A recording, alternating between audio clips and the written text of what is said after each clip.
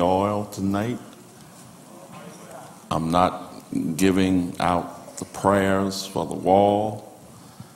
I'm not giving you any red cords. I'm giving you nothing tonight but the word. Nothing but. All right. And I want you to open your Bibles and follow along with me. We'll begin with that familiar Psalm 23.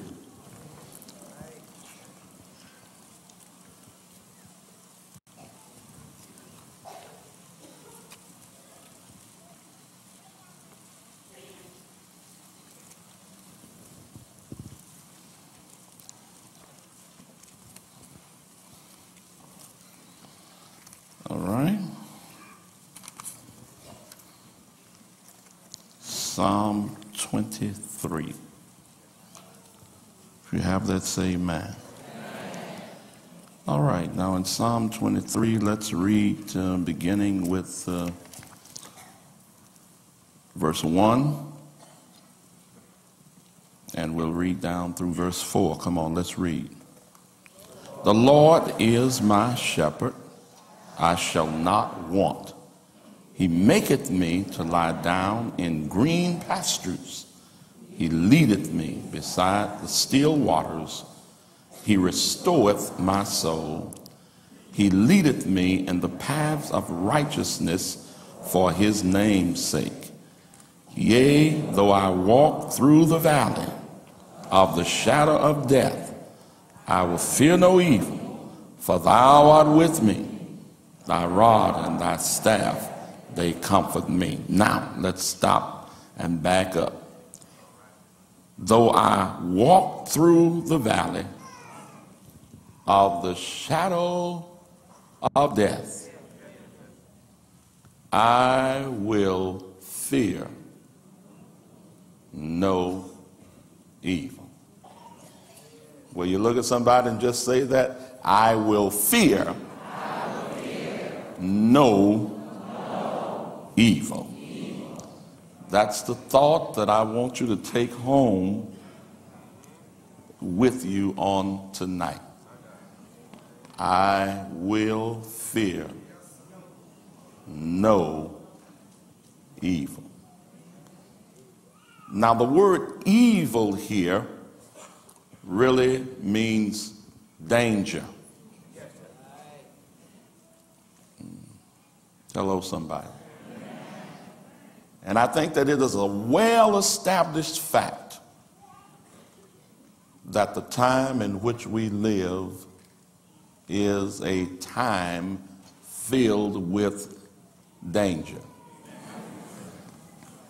Many churches are beginning now to have divine protection services, and most of it is in lieu of what happened September the 11th. This is something that we started doing, I don't know how many years ago, somewhere between 15 and 20 years ago. Because even at that time, I noticed the fact that at this time of the year, that the streets became more dangerous. Not only the streets where rapings and muggings and purse snatchings and all of that was accelerated, but it's also a time when there are more domestic fires, houses that the weather begins to cool and people are going shopping and doing things and being a little careless. And many times, sometimes it's only because the heating apparatus hasn't been properly checked out. And while people are asleep, homes catch fire. It is a time of the year when there is much danger. But now today, when we think about danger, we think about Afghanistan. We think about our nation being at war. We look at the recent outbursts in the Middle East, where Israel and those Arab settlements, Palestinian settlements, tempers are flaring again, and suicide bombers. And it is really something how a person can be brainwashed to the degree that they are willing to kill themselves in order to make sure that they take out some of their enemies. Life doesn't seem to mean very much. We're in danger in the airways, on the highways, in danger, even in our homes, danger. Even now, children cannot go to school and feel safe, because in the elementary and middle and high schools, life isn't worth very much, because young people who have not even learned as yet what life is all about, they are flirting with death. The sad thing is that many times we look around and we wonder why.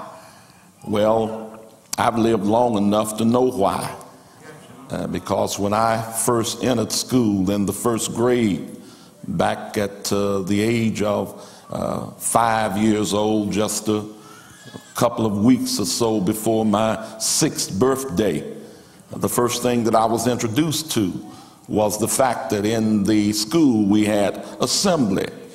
We read the Bible, we prayed, we pledged allegiance to the flag, and we did all of that before going into our classes.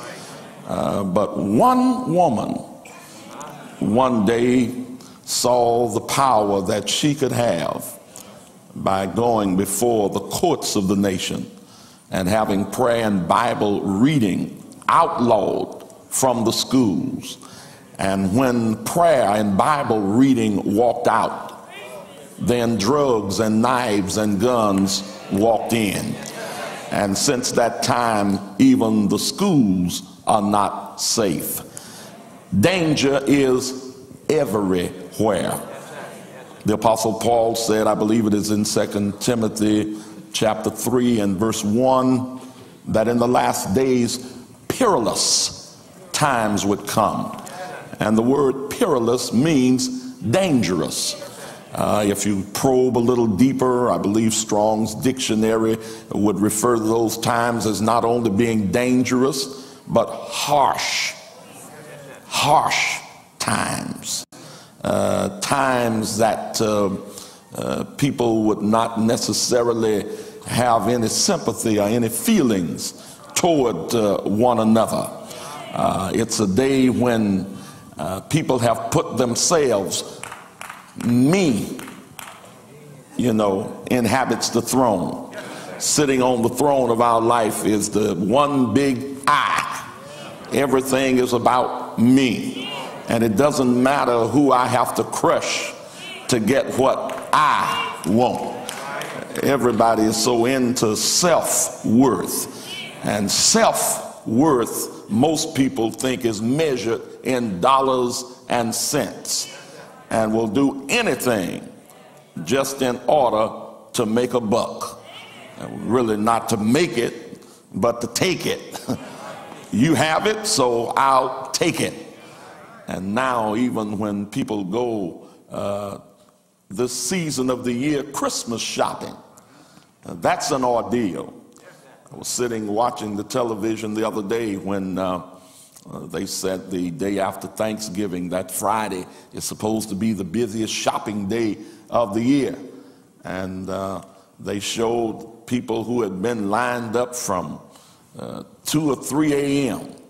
waiting on the Walmart store to open so they could cash in on all of the sales and all of the supposedly good buys that were there. And they showed one woman, a lady evidently stepped in front of her.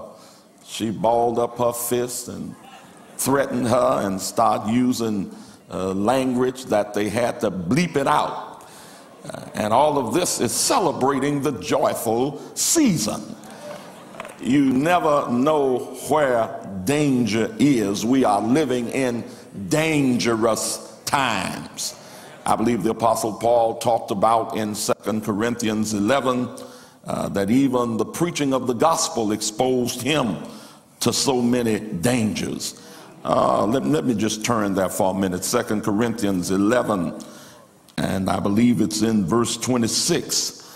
He says concerning his plight in journeying often. He said, I did a lot of traveling, but my traveling brought me into danger. He uses the word peril, in perils of water, in perils of robbers, in perils by mine own countrymen, in perils by the heathen, in perils in the city, in perils in the wilderness, in perils in the sea, in perils among false brethren.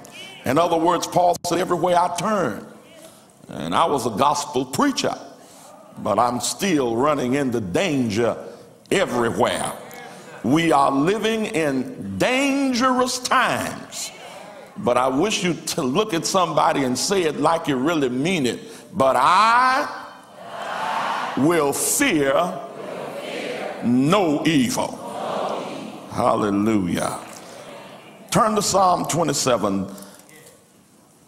The psalmist speaks not only in generalities, but he speaks in many specifics concerning the dangers that he will not fear. Psalm 27, come on and read it with me, beginning with verse 1. The Lord is my light and my salvation. Whom shall I fear? Now you got to understand that every time you see the word salvation, it does not always mean being saved from sin.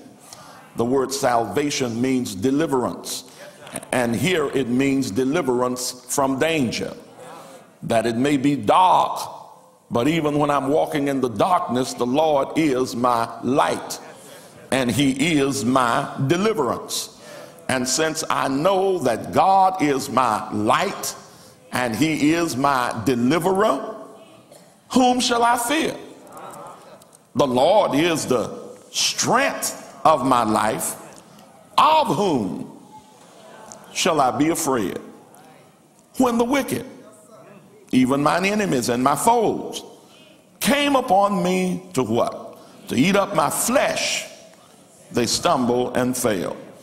Though an host should encamp against me, my heart shall not fear.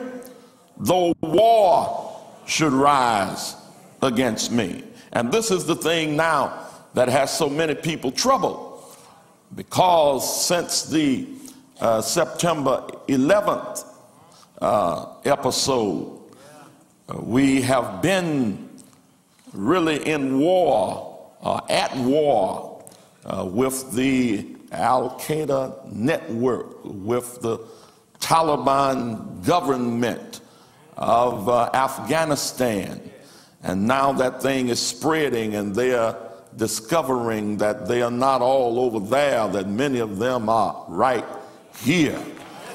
And the war, we don't know how many ways it will exemplify itself. We don't know if there is going to be a wholesale release of biochemicals, or whether there is going to be an extension of the terrorist activity where suicide groups will blow themselves up in an effort to kill other Americans. We don't know where this whole idea of war will lead. But David said, even though war should rise against me, in this will I be confident. I'll be confident in the fact that the Lord is my light and that he is my deliverer. It doesn't matter what happened, and a lot of things may happen, but he says in the midst of everything that might come against me, I will be confident in the fact that the Lord is my light and the Lord is my salvation. I wish somebody would say again, I will fear no evil, not even the evil of war. Turn to Psalm 46.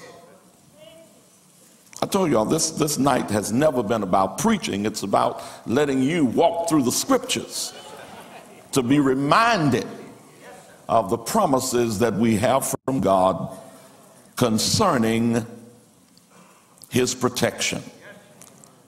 All right, look at Psalm 46. David even says, I won't fear natural disasters. Psalm 46, come on, read. God is our refuge and strength, a very present help in trouble. Therefore will not we fear, though the earth be removed, though the mountains be carried into the midst of the sea, though the waters thereof roar and be troubled, though the mountains shake with the swelling thereof. He's really talking about times of quaking earth, earthquakes, waters roaring, tidal waves. It doesn't matter what happens. He says we do not have to fear. How did Paul say it when he talks to Timothy? He said, now God has not given us the spirit of fear. Look at somebody and ask them, did you know that fear is a spirit? So that's what it is. It's a spirit. And when the spirit of fear grips you, not only are you afraid to get on the airplane, next thing you know, you'll be afraid to get in the automobile. And then you'll be afraid to leave the house. And you'll also be afraid to stay in the house. Because the spirit of fear will lock you in. And then when everybody else has to leave, and little popping noises that mean nothing during the sunshine, in the dead of night, no, they just say the house is settling and you hear something popping and you know that somebody is in there with you. And it's nothing but a spirit of fear. I've seen the spirit of fear take a hold of people to the degree that they were afraid of everything and everybody, afraid of every situation. And if you allow that to happen to you, before you know it, your very mind will deteriorate. But God has not given us the spirit of fear, but instead of fear, he's given us what? Power, love, and a sound mind. That simply means that as long as you walk in the spirit of power and walk in the spirit of love, thou keep him in perfect peace, whose mind is stayed on thee, because he trusted in thee. Trusting in him brings you into the power of God. Trusting in him and walking in love makes you walk confidently. But fear and hatred will make you lose your mind. A lot of folk today cracking up and they don't even know why. Some of them are so full of hatred until, and the sad thing about folk who are full of hatred, and how did that get in here, but it's in. Sad thing about people who are full of hatred, the fact is it never affects the person that is supposed to be the object. They go on about their merry way, having a good time. And the person who's full of hatred sitting up there being eaten away like a cancer that's just eating them up on the inside. And it's not just sinner folk. You got a whole lot of hateful folk that's supposed to be saved. sanctified and filled with the Holy Ghost and a mighty burning fire.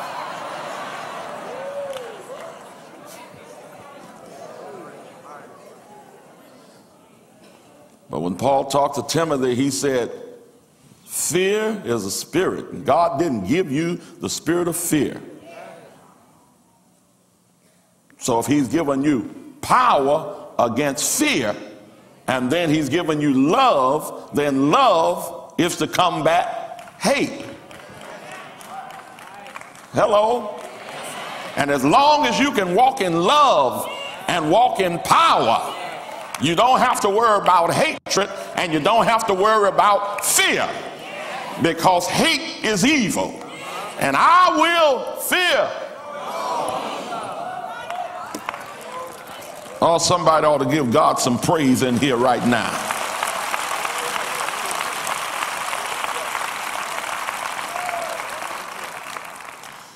I'm getting close to being finished. Come on over now to Psalm 91.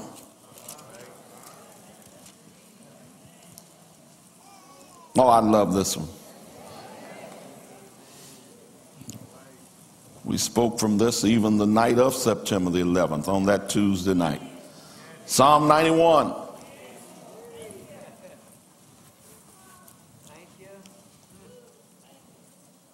You have it? Come on and read it with me. He that dwelleth in the secret place of the Most High shall abide under the shadow of the Almighty.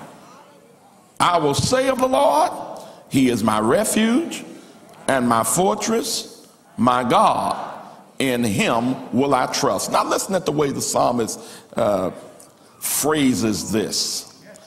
Here is a man that is acquainted with war, and he knows that a defensed city has a better chance of keeping out the enemy than a city that has no walls or that has no gates.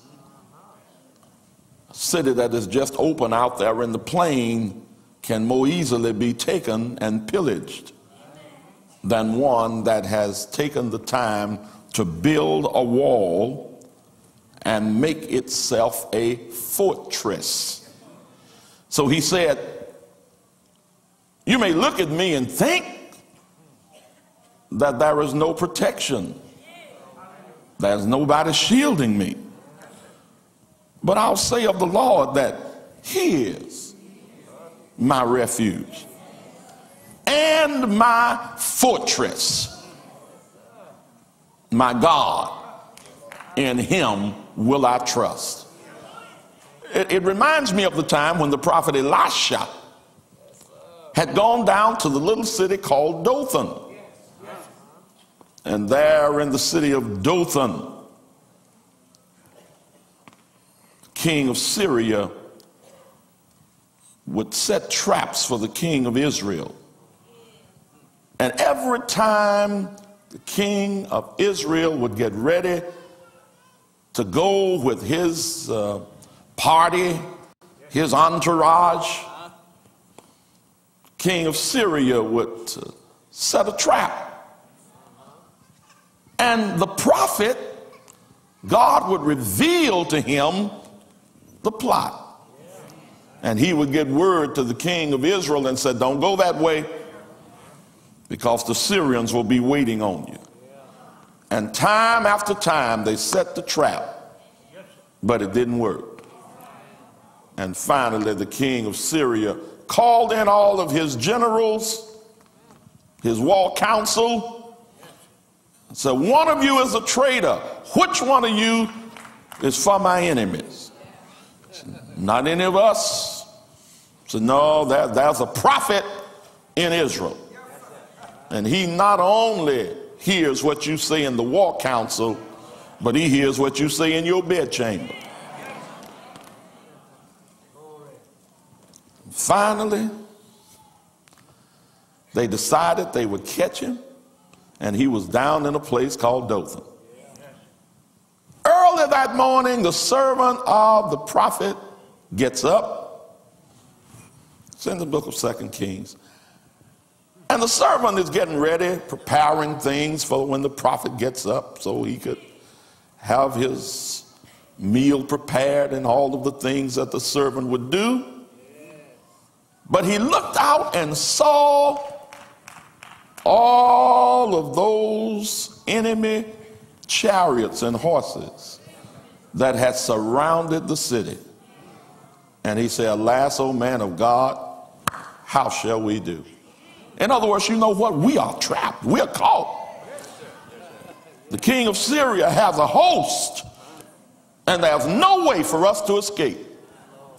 And the old prophet looked out with eyes of faith and experience. One thing to have faith is another thing to have had some experience with God. And the prophet wasn't even troubled. So he goes into prayer, but he doesn't go into a panic type of prayer. Oh God, I'm in trouble. My life is in danger. Please help me. No, he didn't panic because he knew he had help. He knew that he had a fortress. Y'all don't hear what I'm saying. So his prayer is not for his safety, but his prayer is for his scared servant's eyes to be open. His prayer is simply, Lord, open this young man's eyes. He's looking at the visible. I want to see the invisible. He's looking at the enemy, but I want him to see those that are on our side. He's looking only with the natural eye, the carnal eye, but I want him to look with an eye of faith. God answered the prophet's prayer and opened the young man's eye, and he looked again. And instead of seeing just the army of Syria that has surrounded the city, between the house and the army of Syria was another army. You have to get the picture of that. The Syrians surrounded the whole city, but God sent his army, and they were in the inner circle. They were between the house and the army of the enemy, so that the only way that the enemy could get to the prophet, he had to break through the army of God. I'm trying to tell you something, that when God is your refuge and your fortress, he surrounds you, and the enemy can't get to you unless he breaks through God's defense. And don't you know there's not a devil big enough and bad enough to break through the defense that God has around his people. We didn't go any further into Psalm 46, but when David got through talking about the Lord, you know, therefore shall we not fear, though the earth be removed, though the mountains shake. He goes on to talk about God is our refuge and our strength. Hallelujah. He's the one, like the mountains are round about Jerusalem. He says, so the Lord is round about them that fear him. So fear him, but fear no evil. Because if you fear him, the enemy can't get to you without breaking through divine defenses. Let's read just a little bit further. Verse 3, I'm still in Psalm 91. Surely he shall deliver thee from the snare of the fowler and from the noisome pestilence. Now he's telling you two things that God will deliver you from. First of all, the fowler is the one who traps birds. Fowl referring to fowl of the air. And a fowler learns how to set a trap to catch a bird. No, I don't think I want to tell you that. But my building engineer over there, Brother Spike, we were trying to wonder what in the world could we do because that white and gold building, the roof just all messed up from the hundreds of pigeons bedding there every night. And we live in a world now that is more animal conscious than human. You got a better chance of getting locked up for killing a dog than for killing a person. Oh yeah. This is a day when the animal preservationists, they are concerned about any kind of animal life, but they don't care much about human life. And everything that I suggested, they say, we can't do that. So we did manage to find a fowler.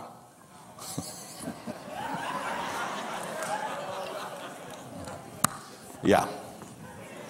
That's all I say about that. The fowler is the one who has skill in trapping birds. Satan makes the mistake of looking at you and me as though we are simply a sparrow or maybe a robin.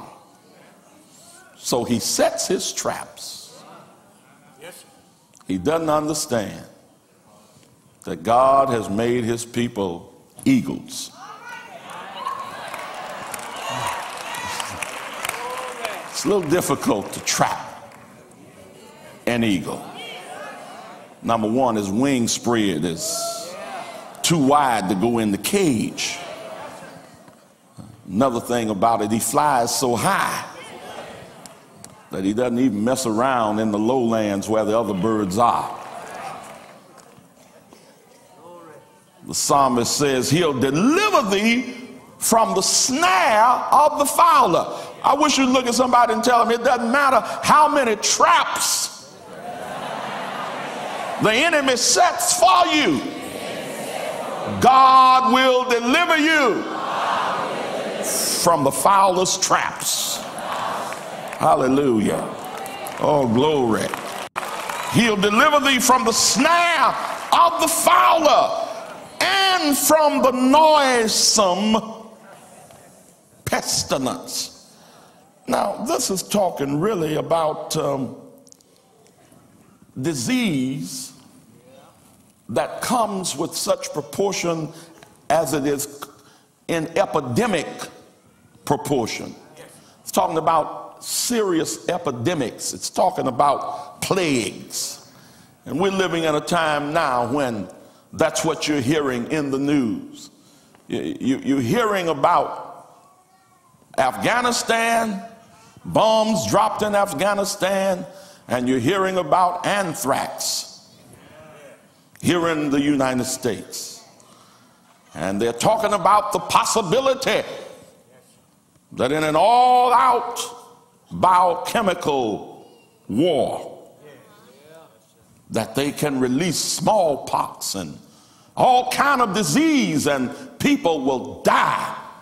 And you won't even know it's happening until people begin to drop dead. And you can sit there and watch what they're talking about in the news. And if you don't watch yourself, you'll become obsessed with it, looking at it day and night. And it's not going to be anything that's going to change. You're watching to see what's next. But after you watch it 3 or 4 hours, you see it's the same thing going over and over. And you keep on listening to that. And the next thing, fear will grip you. But God has already anticipated anything that man can do.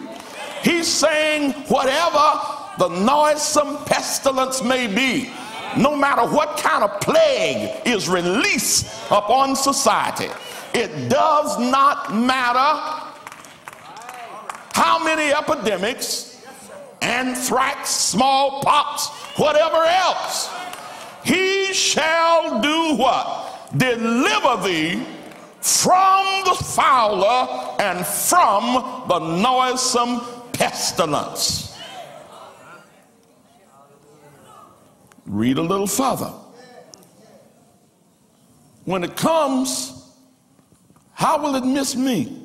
Verse 4, he shall cover thee with his feathers, and under his wings shalt thou trust. His truth shall be thy shield and buckler. Thou shalt not be afraid for the terror by night, nor for the arrow that flieth by day, nor for the pestilence that walketh in darkness, nor for the destruction that wasteth at noonday. So it doesn't matter whether it happens in the middle of the day, like it did September the 11th, or whether it happens in the middle of the night. It doesn't matter how it comes, the arrow flying by day or the terror by night. And it is true that many will die, but verse 7 says what? 1,000 shall fall at thy side, and 10,000 at thy right hand, but it shall not come nigh thee. Some of us, everything that happened, there's a flu epidemic. I know I'm going to get it. Everything that happened, we just know it's going to happen to us. But you got to start looking at who you are. You are the particular treasure of God. You are his peculiar treasure. He says a whole lot of things can happen, epidemic proportion, but it doesn't have to kill you. Oh, I know some of y'all, you're not even listening. But if you ever catch a hold to God's word, all of the stuff that the enemy is using, trying to infiltrate your mind, you will get up and say, I will fear no evil. Doesn't matter what's going on. I've got confidence in God, and I will fear.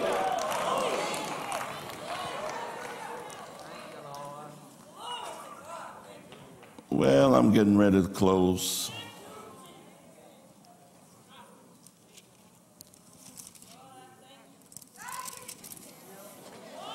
Oh, somebody ought to give him some praise right about now. Glory to Jesus.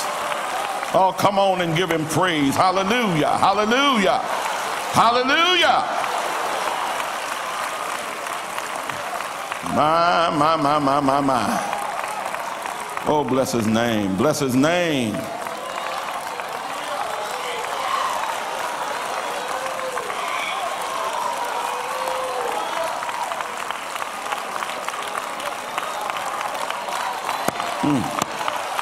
Thank you.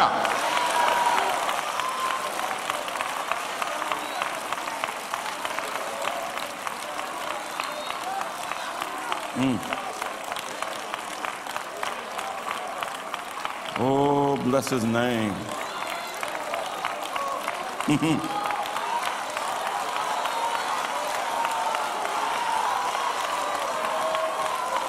Glory to God. Let's go back again to Psalm 23, and I'm going to bring it home. David himself was a shepherd.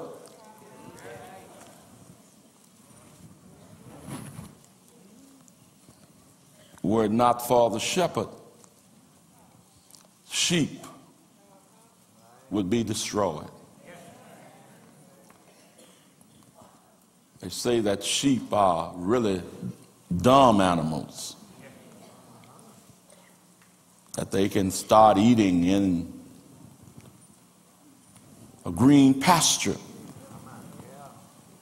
but they can eat along beside the fence, and if there's a hole, they can eat their way right through the hole in the fence and never be able to find their way back. Sheep did not have a shepherd, he would go astray and be at the mercy of the elements. I can remember 1961 when my parents, we were yet living in Detroit, my parents went on the Holy Land tour. My father tried his best to get me to go, but I had no desire to go then, still have no desire to go. I'll get to Jerusalem when Jesus comes.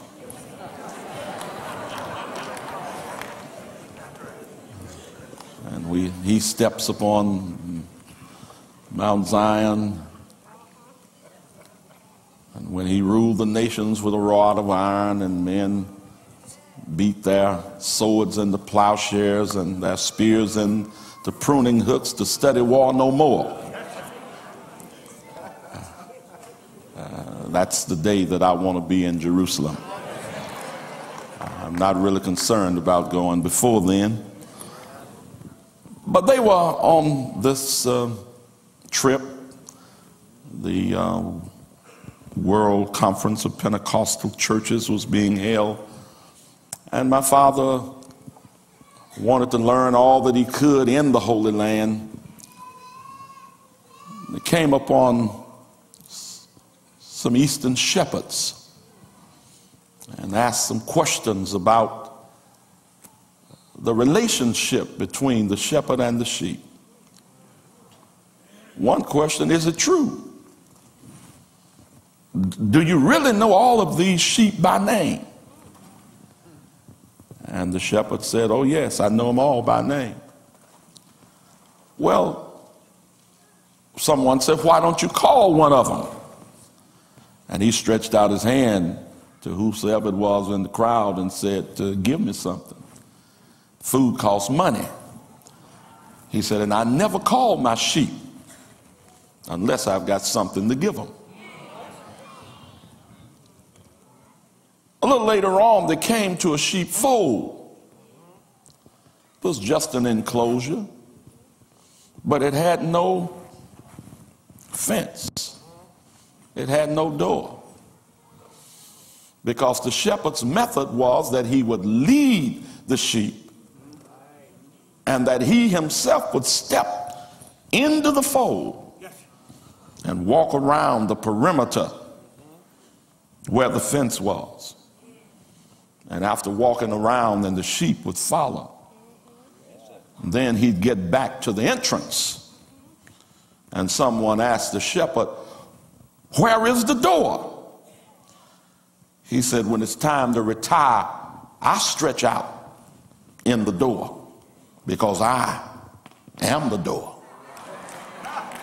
That if the sheep are going to get out, they've got to come over me.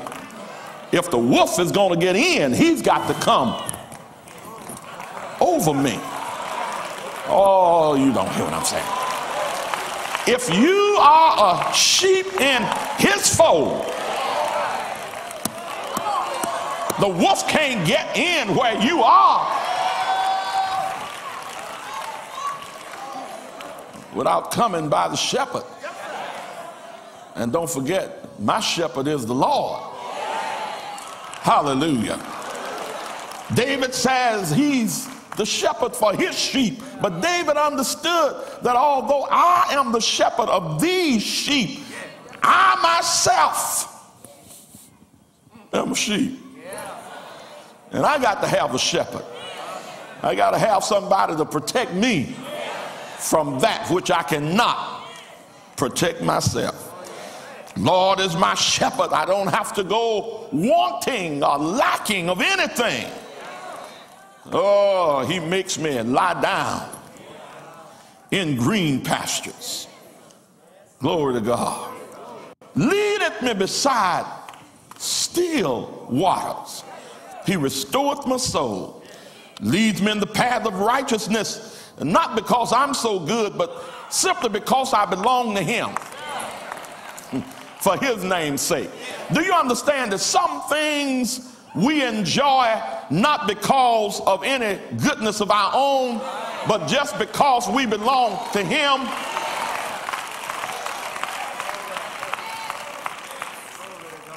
Praise God. I look over at my wife, and you know, a lot of people talk about she's such a well-dressed person, and she is.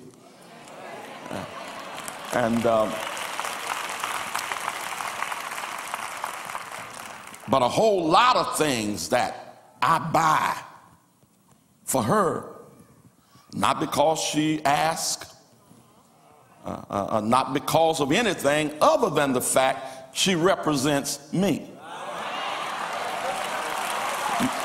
I hope you hear what I'm saying. Look at somebody and tell them, if you are called by his name, you represent him. Oh, glory to God. He's going to protect you for his own name's sake. You belong to him, and he can't let the devil have you. But he shields you for his own name's sake. He blesses you for his own name's sake. He shields you from danger for his own name's sake. Oh, don't try to pin no flowers on you. It ain't about you. He does it for his own name's sake.